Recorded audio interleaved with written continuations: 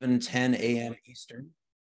And that means it's time for our teaching showcase. I'm Josh Wilson from Longsight. I serve in the Sakai community as lead for product and lead for marketing. I serve on Sakai's governance team, and I do all sorts of other stuff. And it's going to be kind of fun to be moderating this hour this morning. So, and I just want to send out my my good wishes and my apologies to the folks in Ann Arbor. I had really wished to be with you in person today, and that just didn't get to happen. So anyway, thinking of all of you folks in Ann Arbor that I won't get to see in person. All right, on to the teaching showcase. Let me share a couple of quick thoughts about how this is going to go, and then we will dive right in.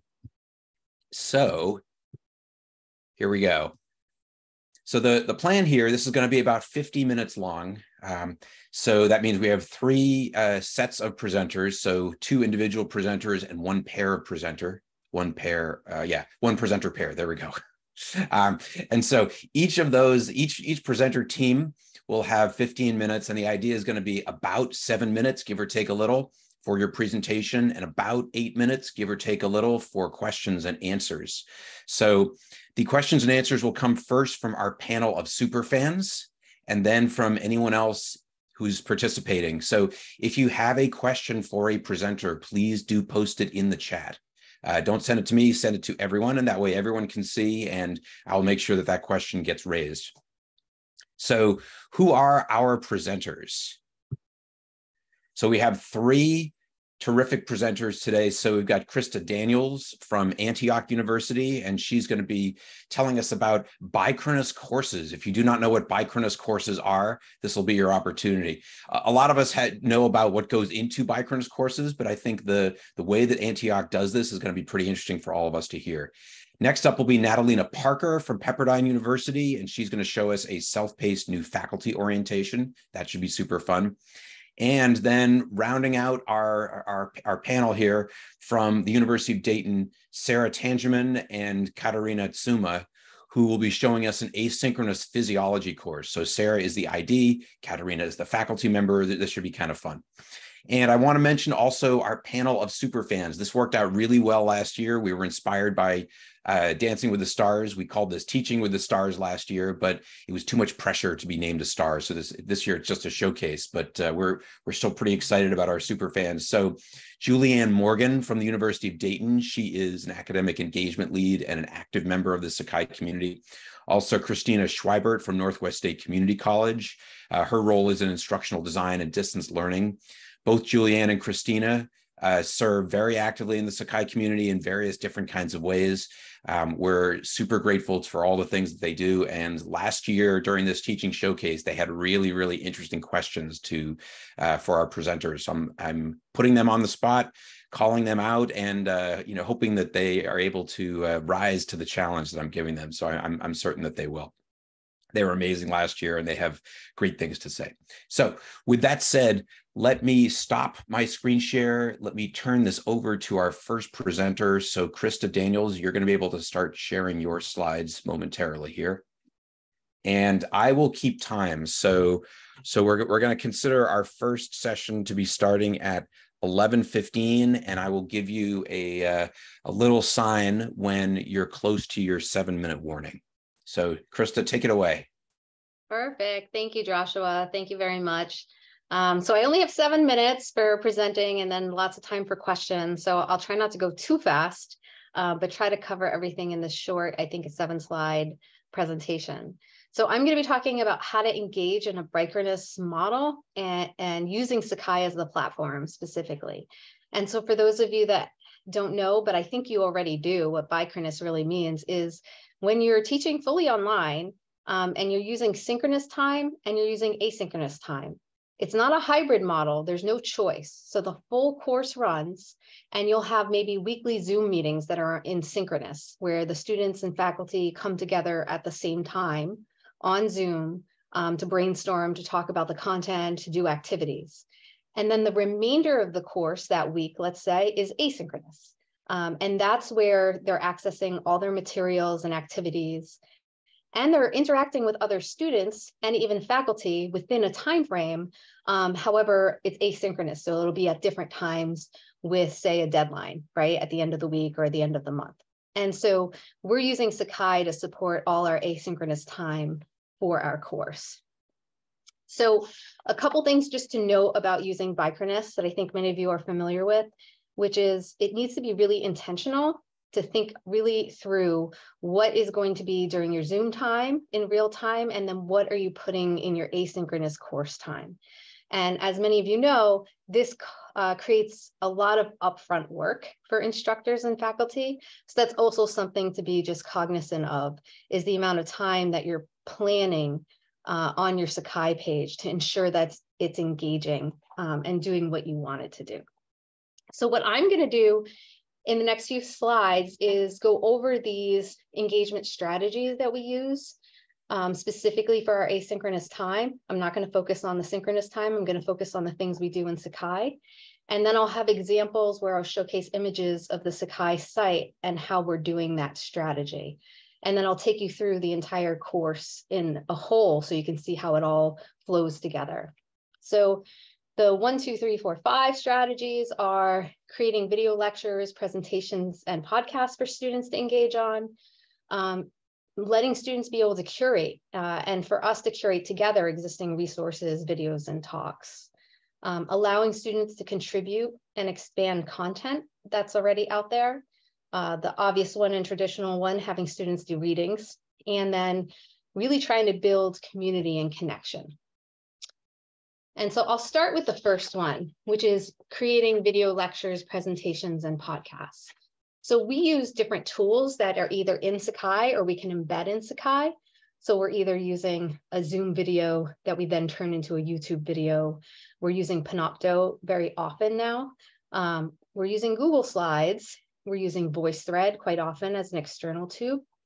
And for this course, for example, I put in the beginning of the course an embedded presentation on systems thinking and how it can solve wicked problems. So this will be part of their asynchronous time as they're going through week 1, say, and they get to watch this video, and then they'll be answering questions maybe in the assignment section of Sakai.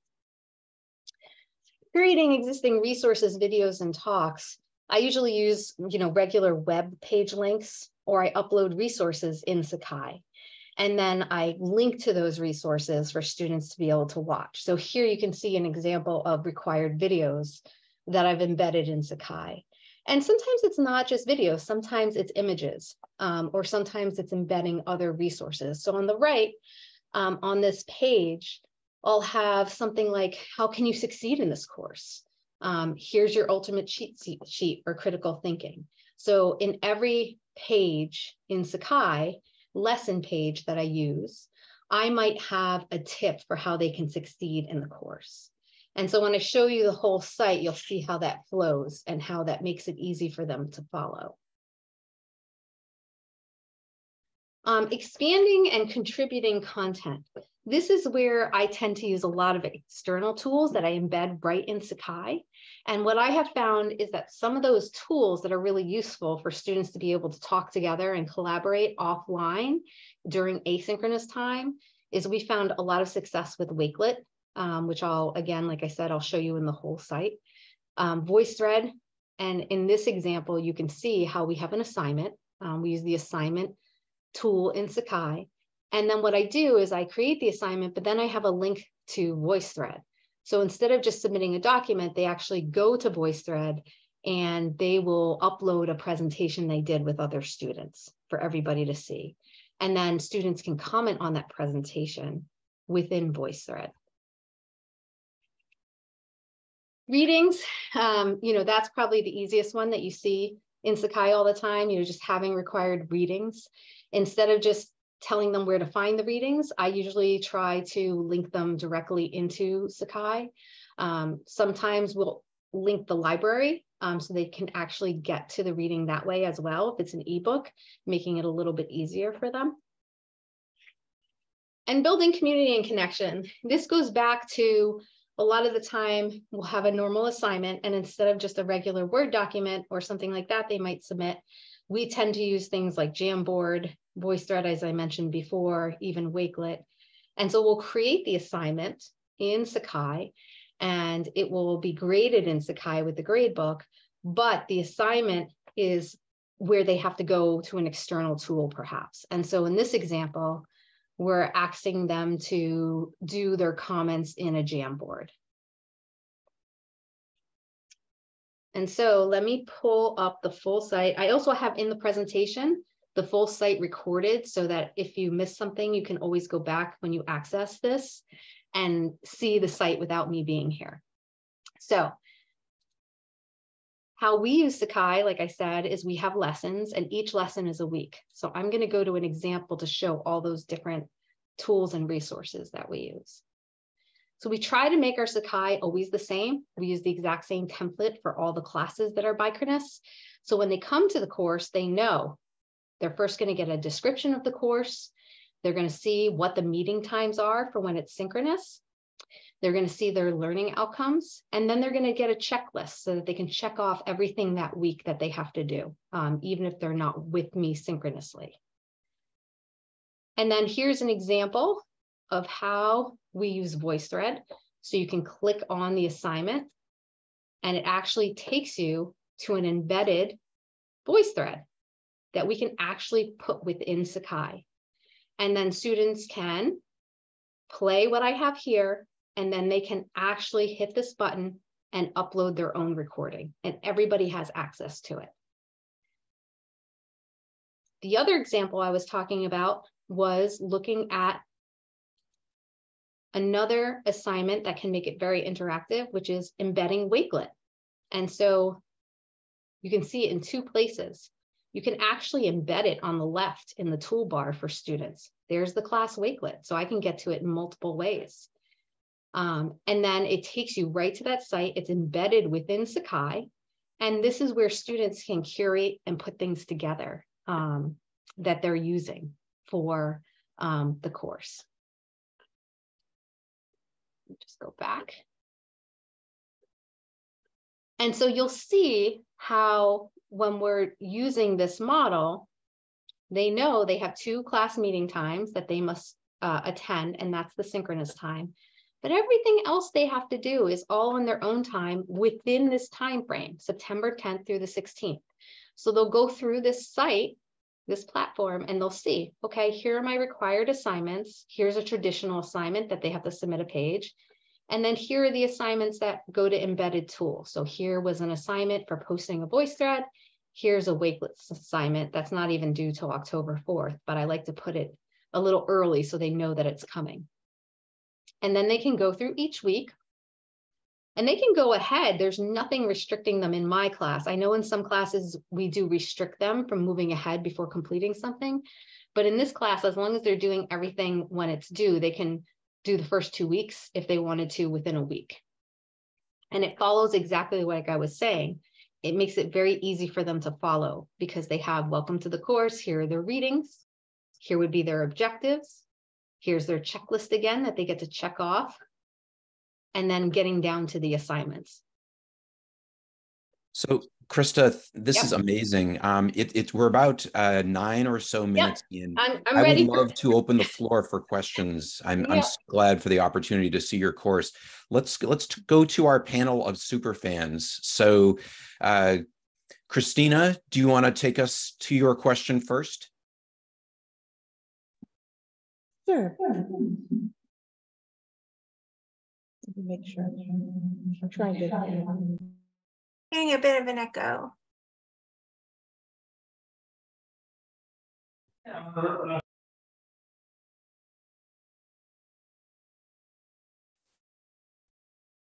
happy to ask a question if I'm not echoing.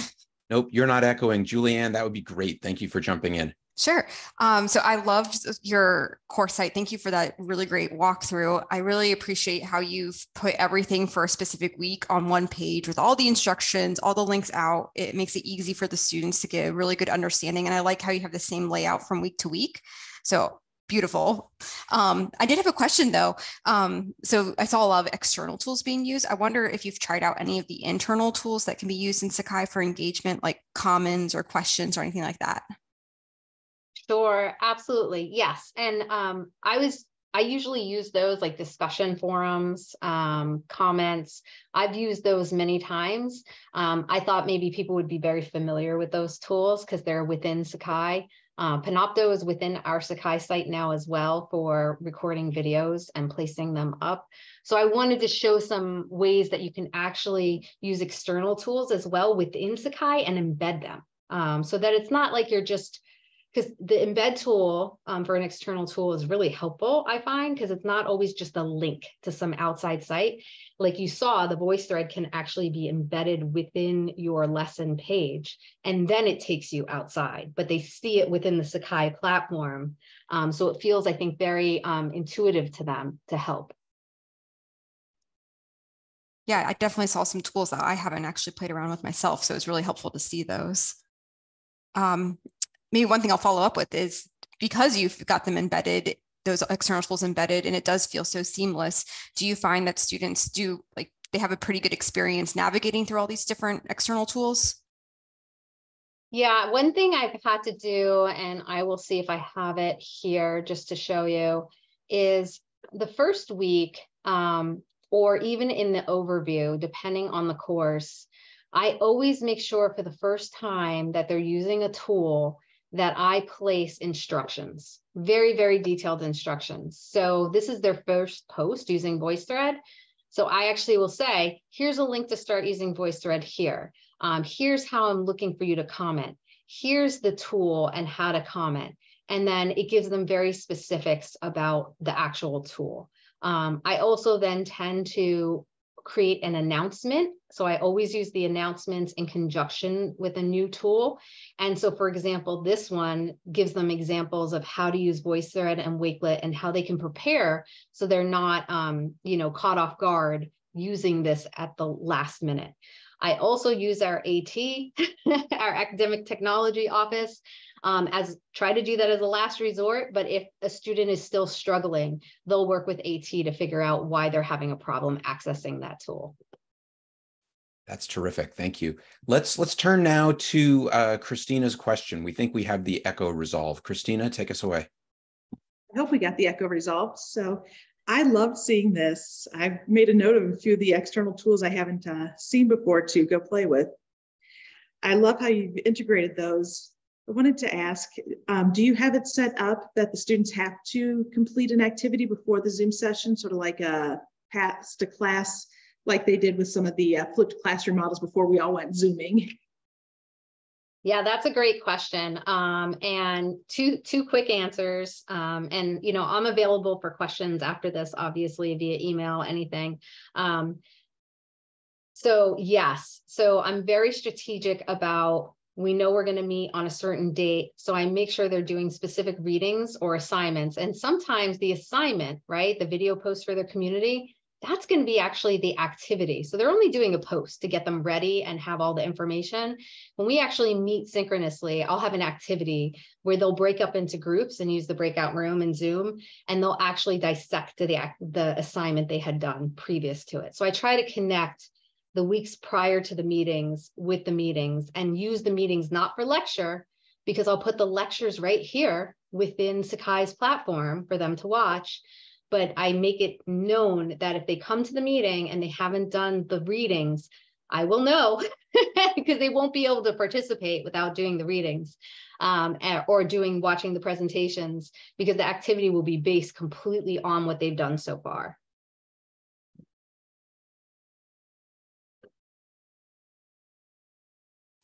All right.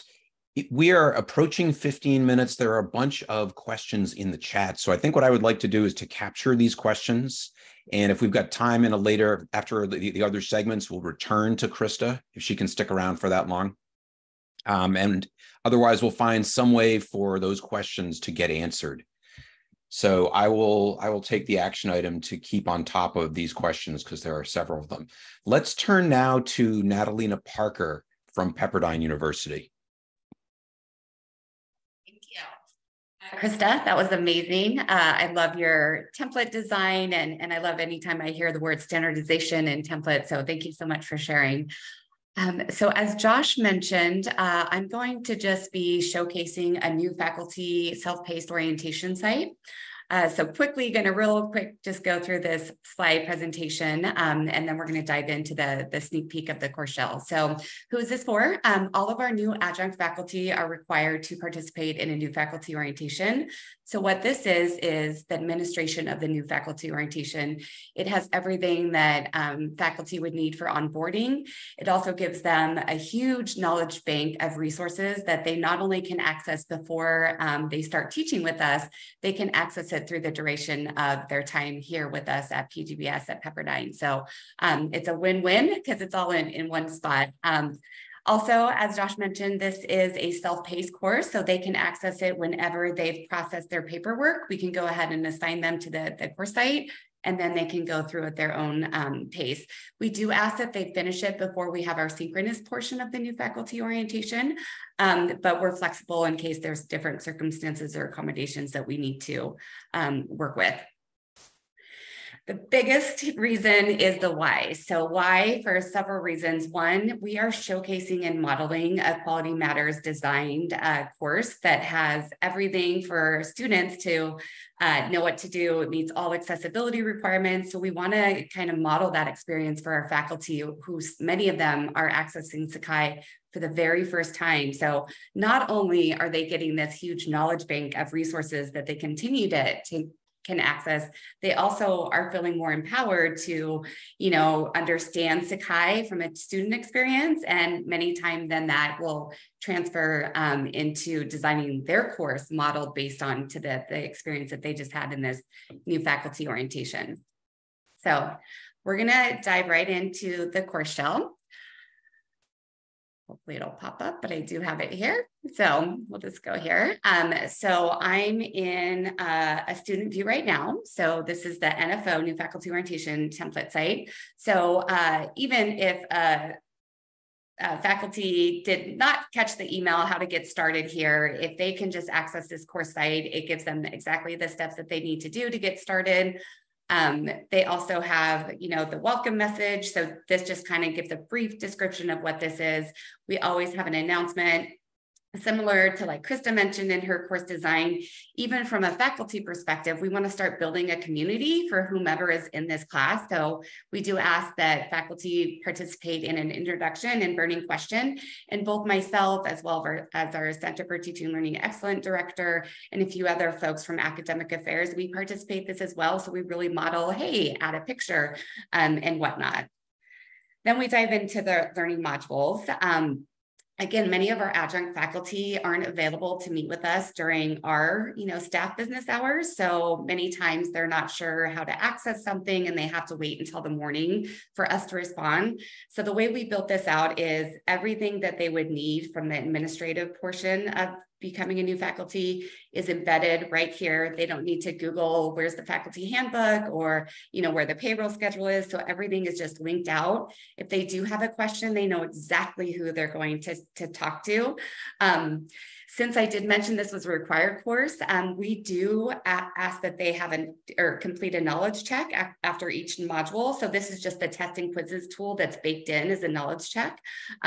This knowledge check will go towards the certification. So faculty, believe it or not, do feel empowered after obtaining a certification after completing this course. One of our adjuncts actually sent me a picture. He posted it in his place of business office. So again, there's a lot of wins for having faculty having access to a course like this, but I won't go through all of these, but as I mentioned, this would be more of our Pepperdine systems. So again, rather than trying to Google, how do I find my network ID or what does CAS mean? So it's all just baked in right here. Faculty just go from one, module to another. And then again, we have that knowledge check. So we talk about ordering class materials. We have a class audit, and also most of our faculty aren't aware that submitting grades in Sakai does not actually submit for students grades. So we have that listed here, and again, they take a knowledge check question. A couple other things, library resources. We talk about our PGBS teaching model, introduce our Center for Teaching and Learning Excellence. We do also talk about all of the different programs we have here, and some campus specific information because we have several campuses in Southern California.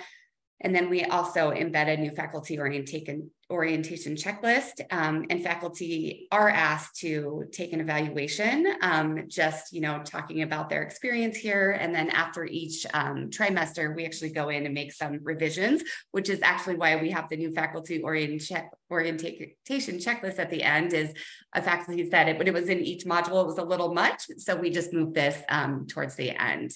As I mentioned, if they complete 73% of the knowledge checks accurately, then they would obtain this certificate. So that's just the certification tool here. We also have some web content links here. This, isn't as relevant at the moment, but we were constantly updating this for COVID information. And then this takes them directly to our IT support, staff directory, technology resources, WaveNet.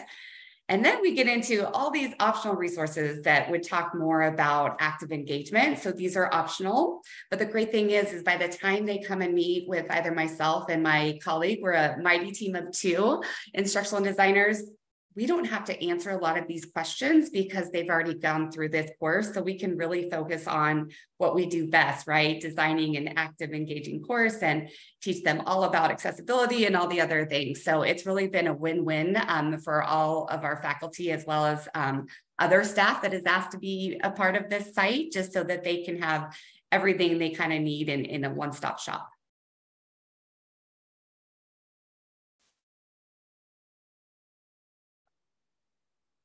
Wow, I think that silence means that you have reached the end of your talk for us, right?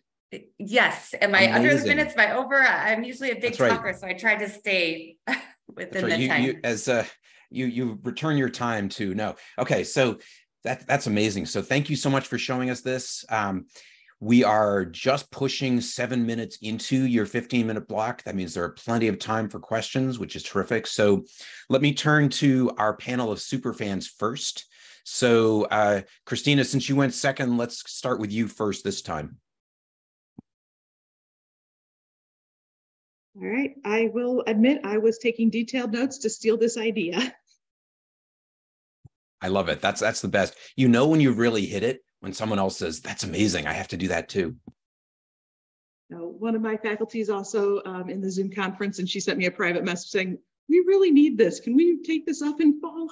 It's like, I've already been making notes. Yeah, well, happy to share. In all of your spare time, you can execute this in like a couple of weeks left before the fall semester, right? I'm sure.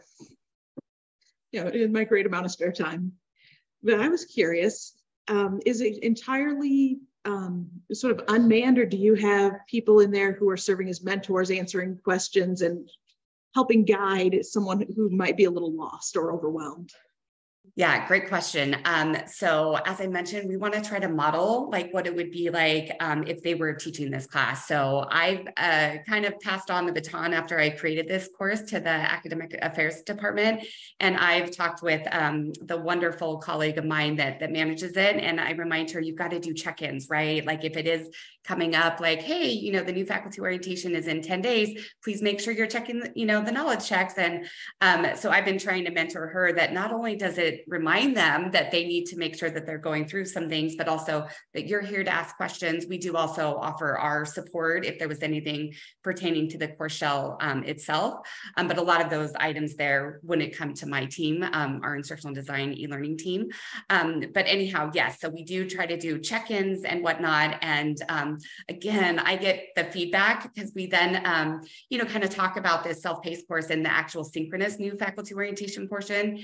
And faculty, did say, oh, now that you were reminding us to do check-ins, I'm going to do that with my students as well, no matter what modality it is. So like I said, not only, there's an alternative motive here, right? This is so resourceful for the faculty, but the way that we designed it was to make sure that, also it is teaching our faculty who may not have any, really teaching experience. We have a lot of apprentices in our, faculty as adjuncts. So it really is even training them how they can then embrace Sakai and still, connect with their students all the time.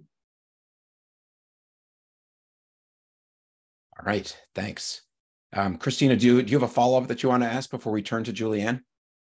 Nope, it's just a great opportunity to model best practices. All right, Julianne, over to you. Thank you so much for showing that site. I definitely was also taking notes on what we can do for our new faculty because we just have an in-person at this time. I really like the knowledge checks and also the contact information with the pictures of the people. I think that adds some really good personalization. I was wondering, this is not so much about Sakai, but what is the completion rate? I know you said it's required, but do you have pretty good completion of it? Yes, we do. So faculty do get a small stipend, which before, was an 8-hour, new faculty orientation. So this is why we now have the administrative portion just completely, part of the self-paced. Yeah, as far as, I'm aware, faculty will complete it, but there does, need to be some nudging and encouraging. And as I mentioned, when I was presenting, there is some flexibility. So we ask that they complete it before they schedule a consultation with the ID team. Sometimes they do, sometimes they don't, but we remind them that they do need to complete it. And then, like I said, we'll extend the date of the knowledge checks if necessary, just so that everyone can, have an opportunity to complete it. Thank you. Yeah, I was wondering if there was a stipend, so that's helpful to know because I don't think we can ask our faculty to volunteer to do it and have completion. So right. So Natalina, there's a question in the chat from Dave Evelyn who asks, are they permitted to teach if they don't finish this? It seems like there's a lot of important information. Be more of a question to academic affairs, but like I said, there's really not, I think there's 11 total knowledge checks and there's multiple attempts. So they can, keep retaking it. Most faculty, we haven't had any pushback or like I said, I've had to assist our colleague of how to extend the knowledge checks. And this is the 5th time that we've, I guess, deployed this since I've been part of this team, and I've maybe had to do that a handful of times. So yeah, I think, our adjunct faculty are motivated. They want to know, they want to be empowered to learn on their own. And like I mentioned, we have a fantastic, Tech Central support, but they're not able to answer necessarily questions on where do I, how do I order my books or things like that. So, I do think, we see the statistics, faculty are going in there all the time, even after they've taught, right? They may not teach with us for a couple, trimesters and then they're back. It's all right there. They can just go back in and refresh their skills on their own. So yeah, so I don't think they need to be required, or I think that they can still teach, but we do highly encourage that they finish it. And I do think since there's that stipend added, they probably are very much more encouraged to complete it. All right, thanks. Are there other questions either from, well, actually, let me ask it this way. Are there questions from our participants that you'd like to pose to Natalina?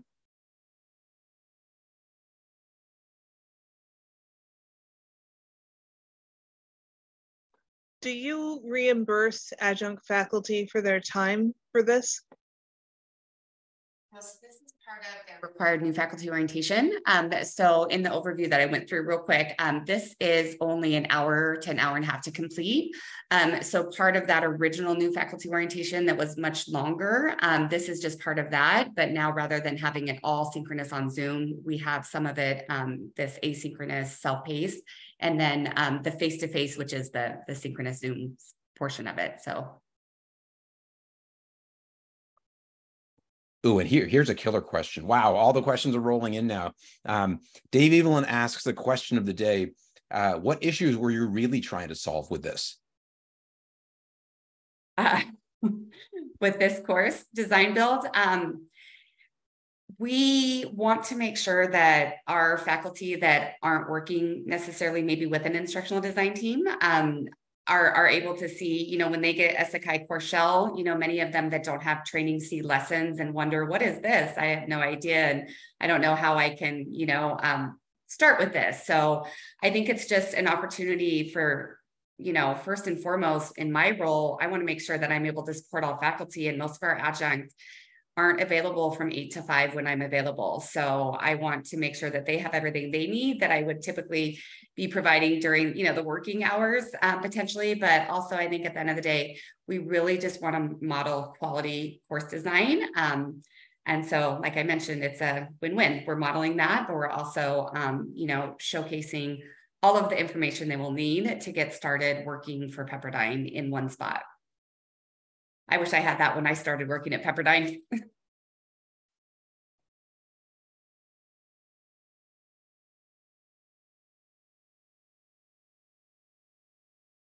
My office mate with very short legs decided she was going to jump, and that's really would just have been a bad plan.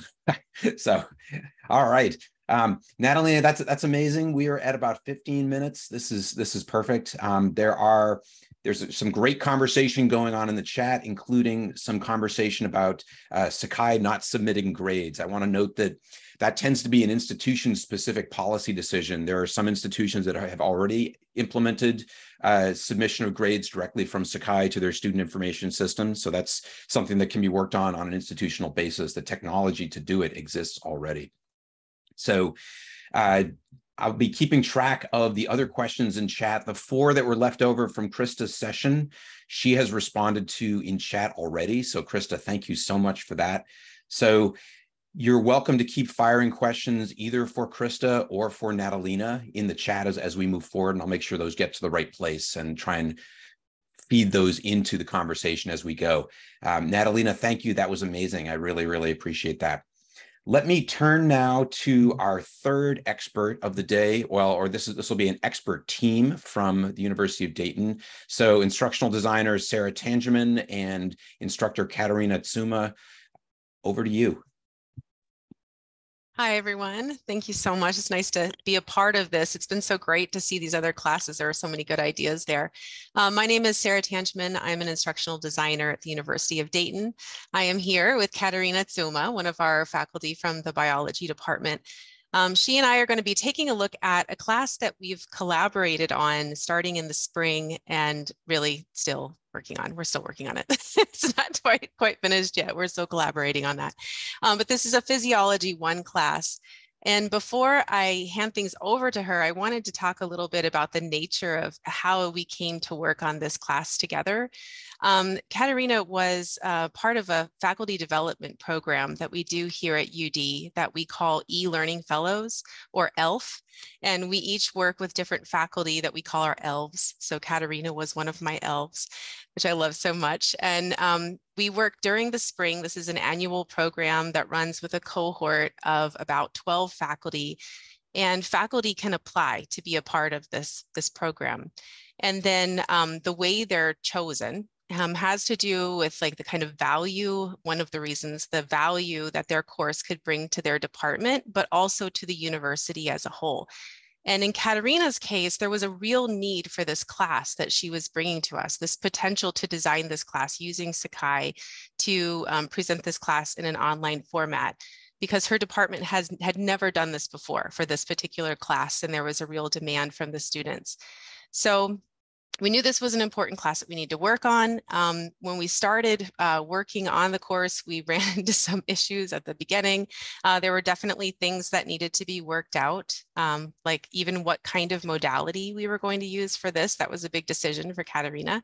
And then also importantly, the organization and the structure of the course. So we spent a lot of time doing some pretty incredible, like mental acrobatics to figure out how to fit her course into the schedule that we had. It's running currently right now in the summer, the second session. So this is a short semester that she's trying to fit this really difficult content into, and she's done a really brilliant job, I think. And it's been a great collaboration. So she's going to show you around the course, I think focusing on the way that we're using that lessons tab, which we've renamed to modules, to kind of show off how we're using that course and organizing it in a way that's consistent for students to go through. So Katerina, do you want to take over from there and show off your course? Sure. Thank you, Sarah. So let me share my screen here. So hello, everyone. As Sarah said, we're going to show you around the Sakai version that we use at the University of Dayton. Its name is Isidore. And so we have a website for our Physiology 1 course. This is typically just a few things about the course. It's a course typically taken, it's a high level an upper level biomedical course. It's typically taken by juniors and seniors And these are not only biology majors, but also students that want to apply to health professional schools. This class is either required or highly recommended for entrance to health professional schools, or for taking standardized entry tests like MCAT or DAT, depending on the school. So there has been a demand on behalf of the students, and this class has been developed to be offered by our department in the summer for the first time. So this is an online asynchronous class, and Sarah has done a marvelous job putting together the impossible, because this is a rigorous class. It's a demanding class. It has a lot of material. So anyways, let me guide you around. I want to focus here. So the module stool is actually the lesson stool that we renamed into modules.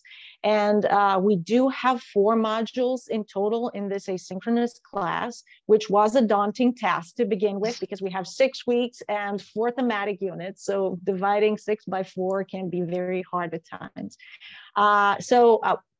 Here, first of all, I want to say what I like about the module stool here is that it's mostly a one-stop shop for the students. So a student can go to the module stool and they can find everything that they need in the class, including what they need to do and all material. So this tool begins with getting started, let's say, section, which includes some information. And I think this is really helpful for the students. This was Sarah's idea, by the way. So some information for students. If a student has not taken an online class before, like what do they need to do to succeed in it? How to build connections with peers, how to organize their material, and so on. In the next section of this tab, they can also have a very quick overview of what they need to do in the class, what materials they're required to, access, what the assessments are going to be like, and so on. And this is a very quick overview. And in the end, they also have a link to the forums tool where they can initiate conversations and ask questions. And then if we go back to the modules tool, you can see that we have 4 modules. Each module begins with an overview of the information, including the thematic component, the duration, the dates, and the due dates within the module. So students, we try to keep this constant so students kind of know that they have something to do on Mondays, Wednesdays, and Fridays, for example. These are shown here, but if students click on this tab, they can see, of course, more information. So each module begins with a banner. Hopefully it draws their attention, and some questions on things that they're going to learn about. I have to say that these are, as you understand, the most interesting ones. And over here, we have on the right-hand side, we have a shout out on my behalf. These can be more or less intimidating. In this case, it's a little bit more there. It draws their attention to the multiple due dates, but some other ones are more funny. In this section, we have the learning outcomes very clearly stated. And over here, we have a miniature of the calendar. They can find this in many different parts of the site so that they can keep track. So what I like here is that below they can find each due date and they can expand each of them. And the idea here is to keep the same format over and over so that they can find everything they need within this space. So the first thing that they see is a list, a checklist of things they need to complete. And everything that needs to be completed can also be found in their respective section over here. So over here, we have the video lectures, the reading assignments. The reading assignments, by the way, can be accessed only indirectly because we're using a neat text with its own platform for activities and this can be accessed from its own tool, which is the My Textbooks tool. But there's detailed instructions for them on how to access it. They also have the materials that they need, links to assessments. So over here, we're actually using a clone site of our actual site. So we don't have an active link right now here, but in the actual site, there is an active link to the quiz, the office hour section, and so on. And this repeats throughout. The only difference that we have here is the tab for the exam, mainly because different things are due on that day. So they have assignments that are due, and they can access and submit them directly through here. And the exam is also not accessed directly here. As I said before, this is a class that is either required or highly recommended for standardized tests. So to make sure that we maintain the rigor, they need to access their exam through a proctoring software, which is known as ProctorTrack. And in any case, they can also find a Zoom link here to reach me in case they want to ask questions. So with that said, I wanna kind of complete this by thanking the online learning folks in our university, because they're doing an excellent work, and Sarah in particular for having been inspired, you know, the inspiration of this website. So thank you, Sarah, for putting everything together. It's been a good collaboration, I think. Right. All right, that was super. Thank you.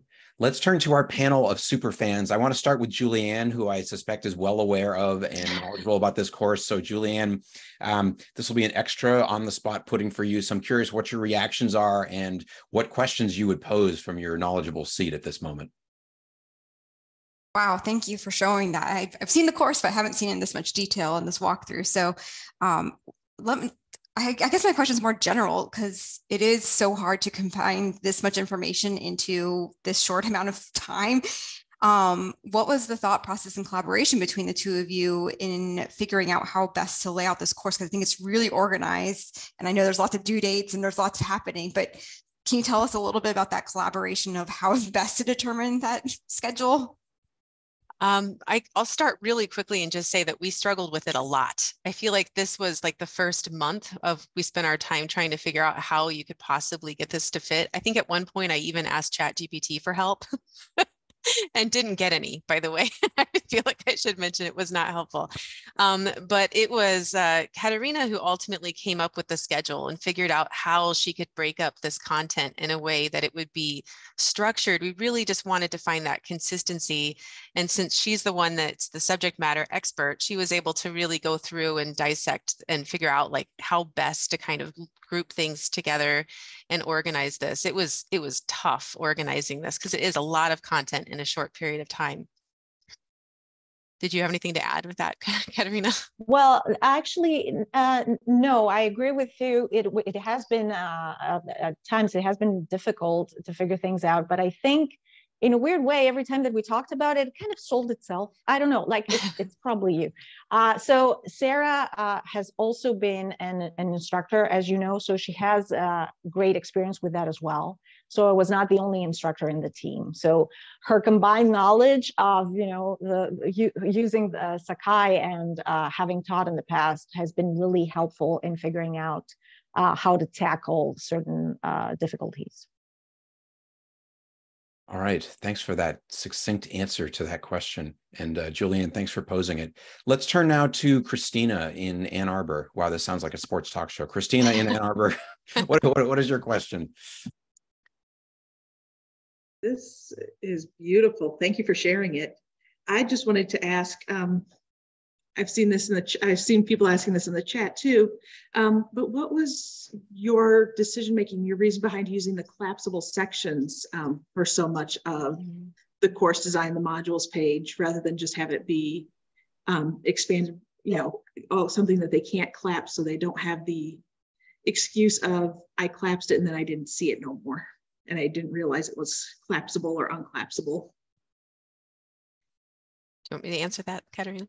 I think the best thing about that is that it prevents your student from having to just scroll endlessly. You know, if all of these were open, that is so overwhelming and it's so much content. And the collapsible layouts are really wonderful because it gives a student an opportunity to just open up what they need to deal with for that due date. I always use these. I've never had an issue with a student who claimed to not know that they could, you know, collapse or open up a layout.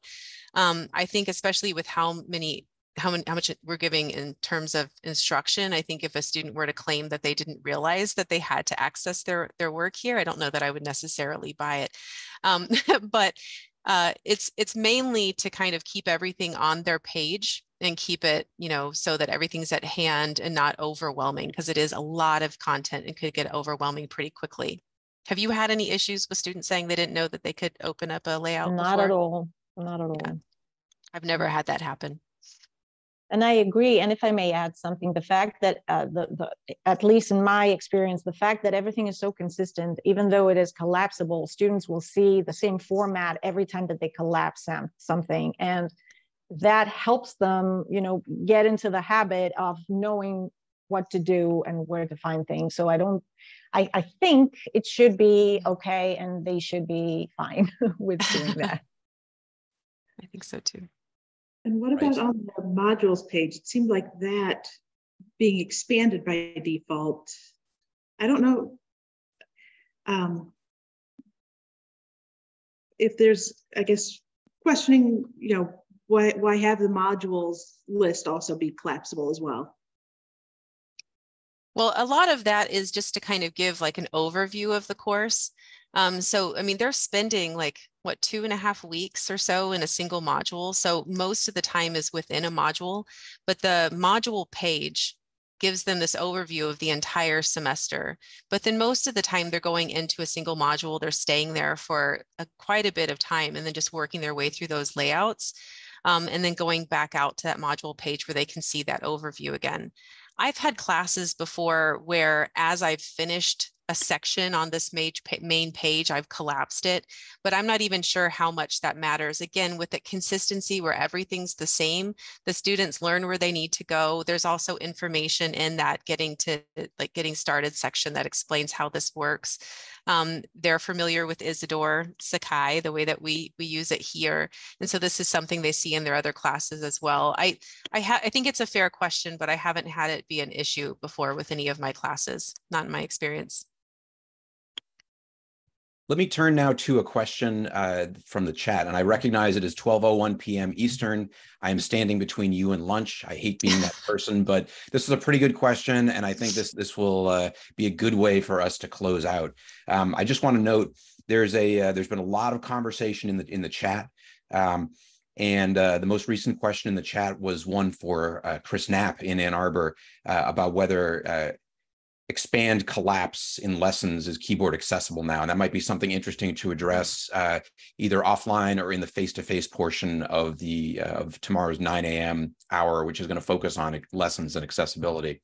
So here's this last question. Before I offer this, let me just thank our experts, Sarah and Katerina, Krista and Natalina. Let me also thank our super fans, Christina and Julianne. You guys killed it as you always do. So thank you so much. So here's the last question. And this was posed to Sarah and Katerina. And then after this, we will wrap up and move to our lunch break. And here we go. How do you track participation or engagement in individual modules? So there's been some conversation about this in the chat. Dave Evelyn has suggested some thoughts about how he would do it. Amy Dries from Northwest State Community College has suggested how she would do it. And I'm very curious to hear from the folks at Dayton. What's your response to this? What do you think, Katerina? So my view in these situations is that when the student is goal-oriented, they should, participate for their own benefit. But there are ways, I know that there are ways for us to track whether students are keeping up with their lectures, their assigned lectures. So we do have a tool in WarpWire that allows us to track, take a look at the analytics, whether a student has been following up with the assigned lectures and so on. There is also assignments that they need to complete on a regular basis and assessments. And these are one way for me to see whether they're keeping up with their assigned material. Sarah, I don't know if you have any other. I would agree with that. I think, there are some tools like WarpWire that have analytics in them, or even, using some other type of like external training package or something. But I think a lot of it with this, even if you were going to see if someone viewed your videos, you know, you can't always guarantee that they're actually watching those videos. It's just that they like had the video on. And so, you know, there's only so much that you can, you know, manage as the instructor. You give them the work to complete and the assignments to complete and the assessments. And then I think it's usually pretty clear the ones that aren't following up with the work or not. But yeah, that's about the extent of it in terms of the modules tab, like going through and like seeing who's doing what. All right. Thank you both for that answer. So thanks again to everyone for some really neat sharing of ideas. So Krista Daniels from Antioch, thank you. Natalina Parker from Pepperdine, thank you. Sarah Tangeman and Katerina Tsuma from Dayton, thank you all. This was super fun. I always find these sessions really energizing. I hope you did too. So at this point, we are going to turn off the recording. We're going to move to a lunch break. So the folks in Ann Arbor will probably have calories fed to them. Everyone else will, you know, on the Eastern time zone will be responsible for your own calories. So we're going to come back at 12:30 p.m. Eastern in about 25 minutes for Julianne Morgan's seven favorite things about Sakai lessons. Wow, if I could speak, it would be great. 7 favorite things about Sakai lessons. So this is really not to be missed. So come back in 25 minutes at 12:30 p.m. Eastern, and we will see you all then. Wilma, any last minute program notes before we wrap up this session? No, just a big thank you to all of our presenters and our super fans. You guys rock. So thank you so much for sharing, and have a great lunch.